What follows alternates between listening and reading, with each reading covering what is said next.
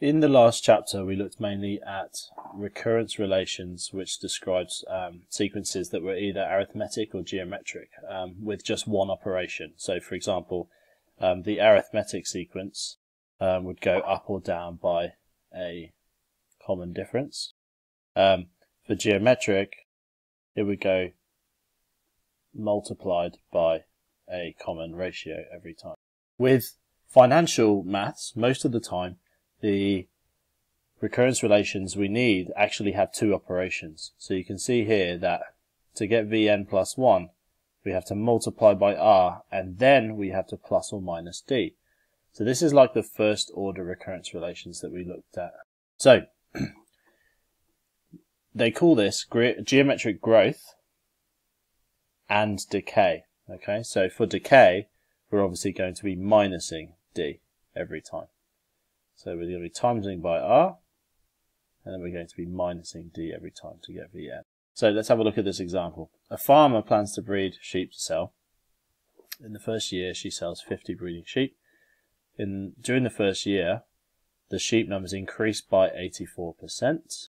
The farmer sells 40 sheep.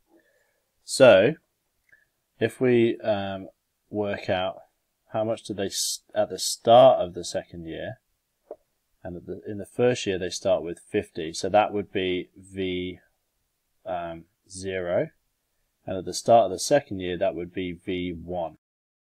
So the recurrence relation for this would be UN plus 1 equals 1.84 to increase by 84% times UN minus 40. And so we just need to do one step. So what we're going to do is for U1, we're going to put 1.84 times 50 minus 40.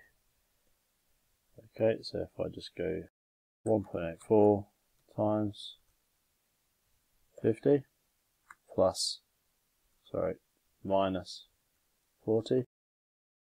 Okay, for the next one, if Sn is the number of sheep at the start of the year, so they've used S instead of U, the difference relation that would model it is, difference equation is the first one here. Okay, they've used S1 instead of S0, but that's fine. So it's this one here. So because we've got the same difference equation and the same starting point. And so that's the basis of geometric growth and decay. We're going to use that now in terms of financial situations in the next video.